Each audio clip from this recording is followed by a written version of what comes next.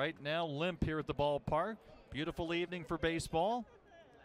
Another great crowd here at Four Winds Field watching South Bend and Fort Wayne.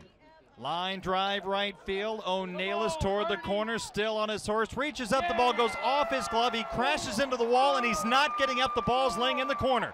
Falaire scores. Here comes Cruz. He'll score. It could be an inside the park home run. Hughes around third. Relay will not be made. Hughes scores.